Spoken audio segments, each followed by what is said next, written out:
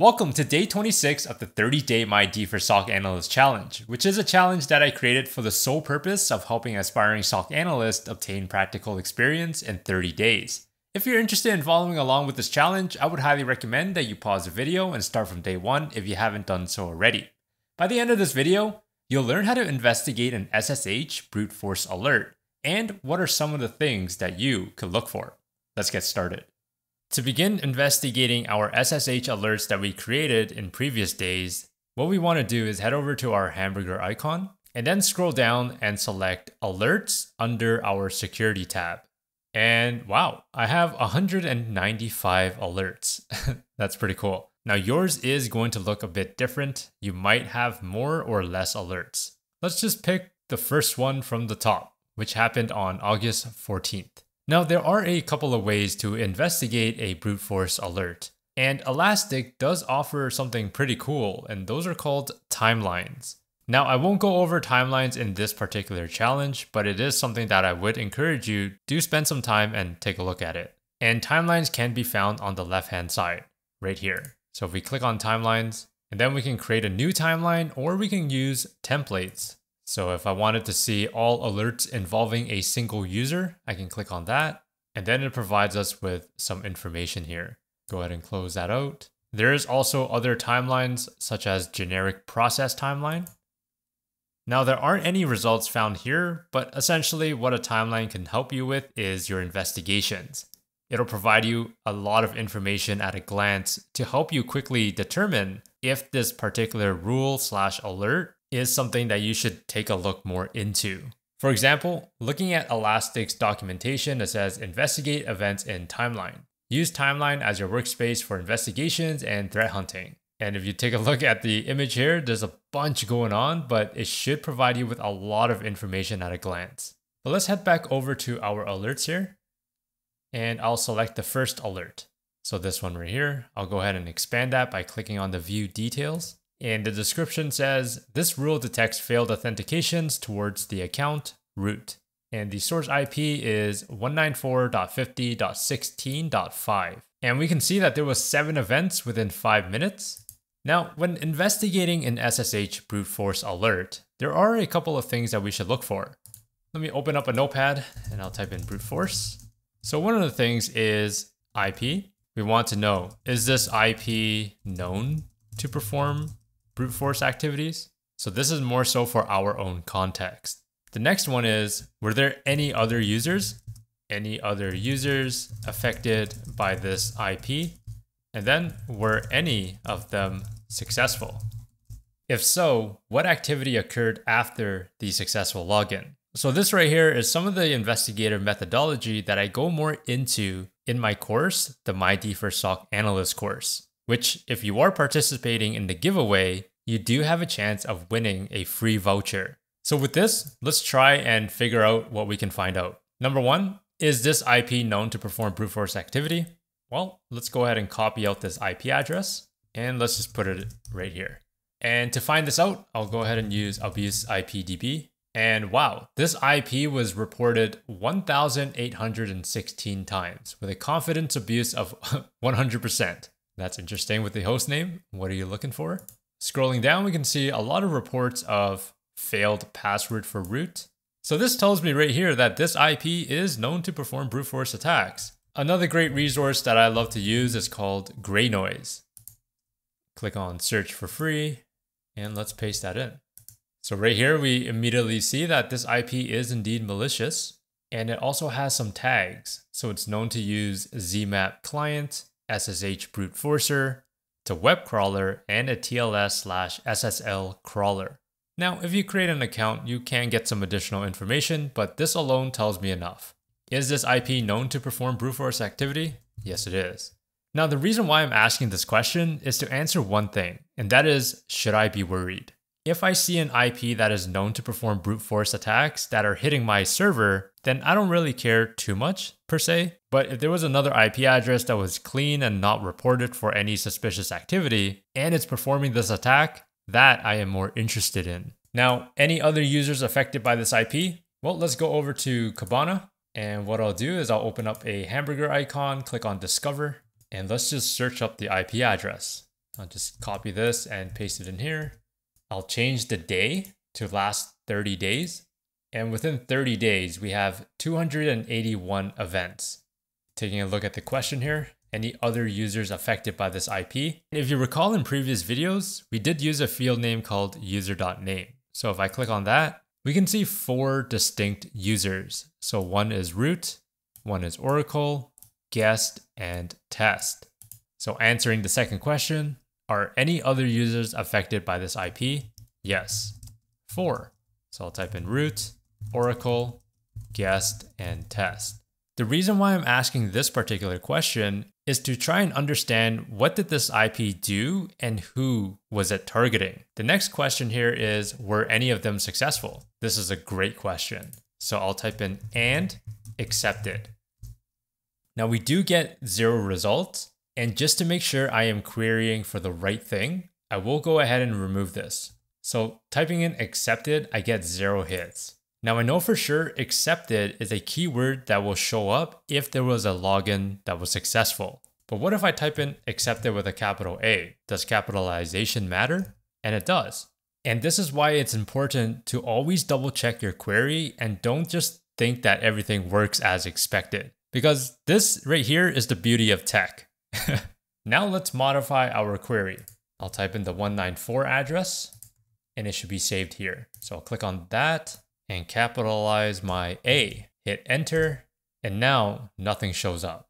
Within the last 30 days, we are good to go. So that means, were any of them successful? No. Why am I asking this question? Well, if there was a successful logon, then I want to know what activity occurred after they logged in successfully. Did they go and download a shell script? Did they perform discovery commands? Did they perform persistence? Did they execute something malicious? Maybe run linps, which is quite common when looking for potential privilege escalations. And these are the answers that we want to obtain. So because none of them were successful, I would just say nothing, right? So that means this particular alert, I can go ahead and close it. Now, of course, this is just a demonstration. In a real world environment, you would go to your ticketing system, add in your notes, and do all that good stuff. Make sure to always follow the process. And speaking of ticketing system, let's modify our rules to push our alerts into our ticketing system that we spun up. To do that, I'll click on rules on the left. Yeah, that's fine. Click on detection rules. And for our SSH brute force attempt, I'll click on that. Click on edit rule settings. Under actions, I'll click on webhook. And from here, I see my OS ticket that is automatically selected. For the action frequency, we can change it to for each alert or summary of alert. We can do per rule run, why not? It is going to create a bunch of tickets, but hey, we're having fun. And for the body, I'll be using the same test example that was provided by OS ticket. I am going to remove the IP and attachments and just leave the message type, just like that. So from here, we have our ticket alert, and this is true, auto respond true, source is API, the name, angry user, the name, I'm going to change this to elastic. Email, we would add in our actual email address, but for now, let's just leave it as api@osticket.com. For the subject, instead of testing API, let's put this as our rule name. And how do we do that? Well, I will remove testing API and click on this little button here, which says add variable. And here we can select a bunch of variables. If I scroll down, is there a rule name right here? Click on that. For the phone, again, in a production environment, if you have a phone, then that's where you put it. But since I don't, I'll just leave it as is. For the message content here. This is where you can start modifying your content. Please investigate the rule, and then I'll put the rule name. And let's just test this for now. I'll click on save changes. All right, after a couple minutes, let's go over to our OS ticket and refresh this.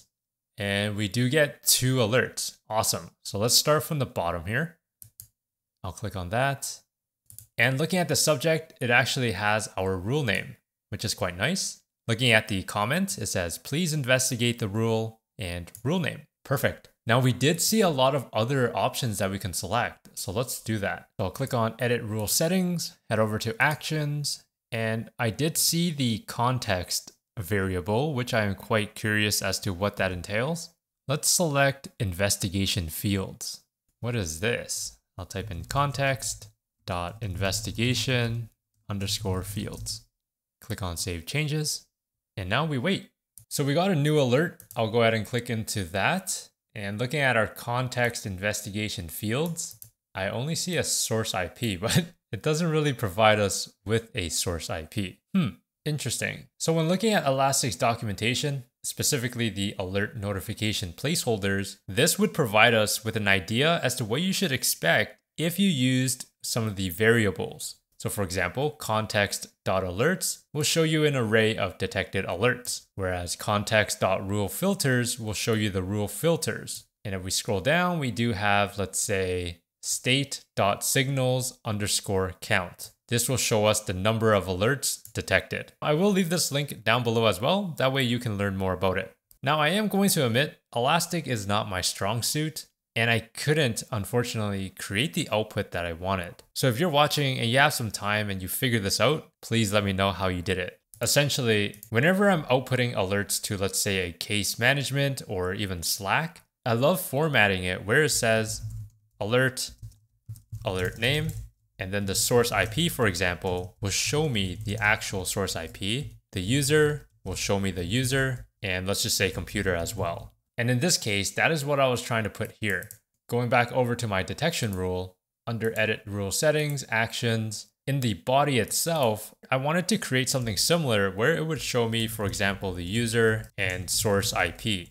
But by using these variables, I'm not quite sure how I could do that, to be honest. So if you can find that out, please do let me know and put that in the comment section below. But for now, let's go ahead and remove all of this and leave my please investigate the rule name. And let's add in a link actually, just to make everything nice and neat. Link, and let's use rule.url. Now, if I highlight this, it says, this will be an empty string if the server.public base URL is not configured. What that means is that I will need to configure it. So let me go ahead and save this out first. And going into my Elk server, I'm going to type in nano/etsy/Kibana and type in kibana.yaml. What we're looking for is the server.public base URL, which is this one right here. For the public base URL, I'll type in http://216.128.176.197 on port 5601. Hold Ctrl X, Y to save, and enter. The next thing to do is go ahead and restart our Kibana. So type in systemctl restart kibana.service. And then after a couple seconds, let's do systemctl status kibana.service. And it's active. Perfect. Let's head over to our web GUI and we're inside our SSH brute force rule. I'll click on edit rule settings and click on actions. Scrolling down, we no longer get the error that we saw earlier, which is good news. And let's go ahead and save changes just in case. Now, if we refresh our OS ticket, looking at a recent alert, I do see it as HTTP now. Perfect. Now it is kind of odd that it doesn't hyperlink everything, but that is okay. We can highlight it and then right click, go to that URL. And then it will drop you into the rule that triggered the alert. So if you scroll down, you can click on view details and it will provide you with all of the information that is required to help you begin your investigation. When it comes to the ticketing system, you do want to follow your process, whatever the process may be. But one thing is for sure, you do want to assign the ticket to yourself. So click on assignee, Steven MyDFIR, working on ticket. That way, if you are working with other analysts, you aren't duplicating your efforts. At the bottom, once you've obtained some answers, you can then start putting it in here. Post it as a reply. That way, if anybody were to take a look, they can know exactly what you did and what you found. Finally, when the time comes, you can then close your ticket by clicking on the drop down and selecting resolved. Post reply. Now here it says unable to post this reply. Correct any errors below. So what this means is that we need to provide a reason as to why we're closing it. I can select a canned response, but I'll just say closing as test and post reply. And now our ticket is closed. We can hover the closed icon here and click on today, and then this is closed. So if I select that, we could see the audit trail. Hopefully, by following along, you're now becoming more confident in your skills to investigate potential suspicious activity. To strengthen your knowledge and obtain additional practical experience, in the next video, we'll do another alert, but this time focusing on RDP. Thank you so much for watching and subscribe if you want to. Remember to stay curious and do things differently.